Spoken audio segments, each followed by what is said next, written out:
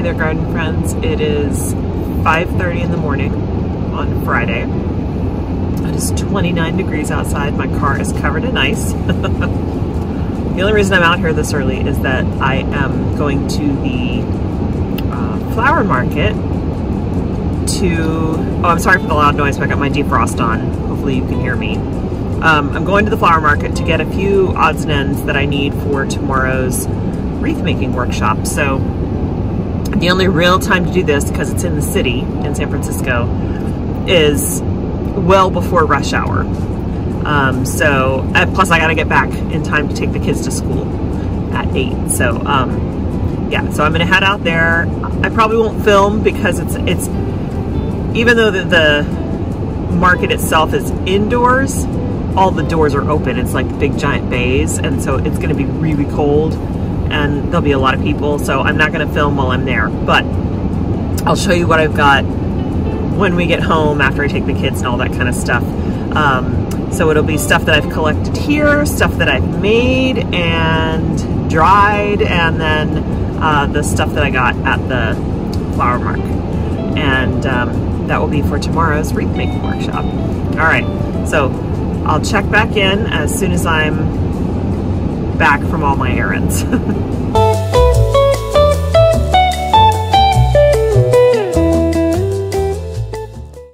Okay, so it's 2 days later. Yesterday was a very busy day, and I didn't even take the stuff out of the car until just now. It's raining today, so we're gonna do the workshop inside. So I'll show you how I've set up and what we have for this wreath making workshop.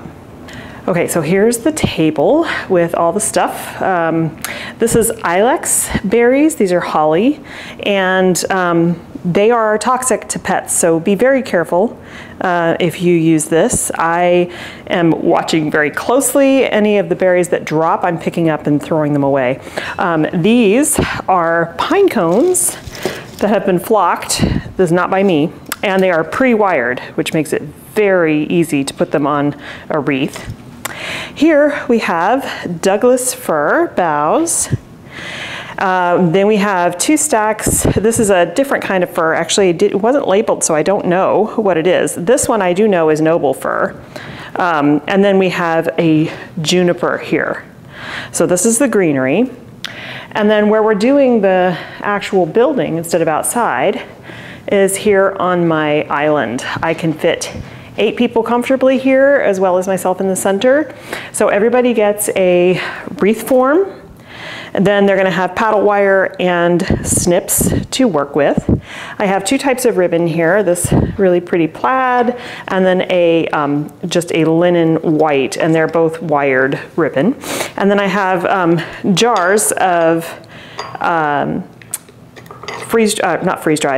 dried oranges, that these can also go on the wreaths. And I still need to go get all of the dried flowers out of the garage in the boxes.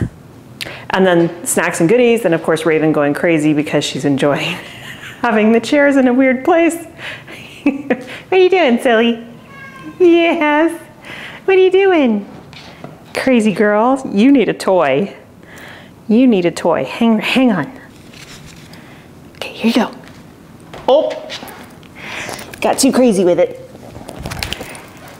Okay, here we go.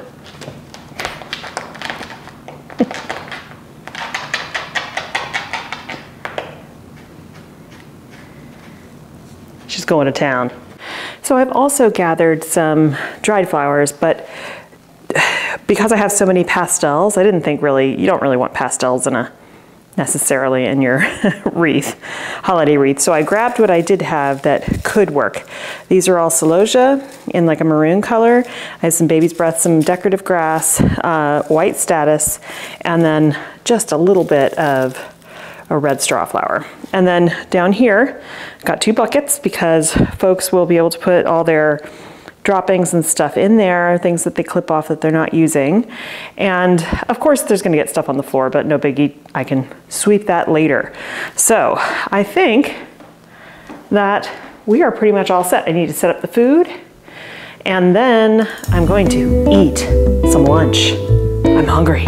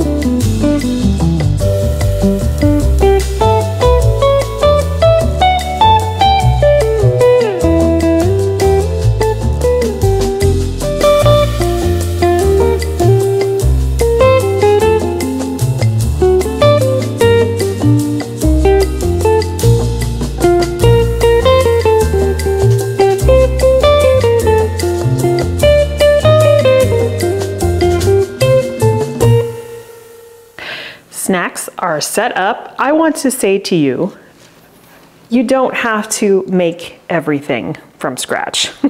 I did not make any of these cookies. Would I have wanted to? Yes. Did I run out of time? Yes. Is it a crime that I'm giving them store-bought cookies? Absolutely not. I think these guys are so cute. So these are just little sugar cookies. These are some ginger snaps. These are Scottish shortbread. Those are actually homemade, not by me, but by a family friend. These are gluten-free Mexican wedding cookies. And then we have some biscotti as well as more sugar cookies. So everybody gets a plate, everybody gets some snacks while we have this 2-hour wreath making workshop. We've got some blood orange and tangy lemon Italian soda, and I'm also going to get the kettle going for tea because I have a whole variety of teas. We've got this winter spice one, which is yummy. We've got a harvest blend one. And then I've got, you know, ginger and a whole bunch of other teas as well, mostly black teas, but also I have this dandelion and leaf and root tea. I love dandelion tea. And then I also have Tulsi tea here. There's a focus one, and I thought I had another one. Another Tulsi, yes, here it is. Sweet rose. Tulsi is holy basil if you've never had it. Anyway, so they will have lots of options.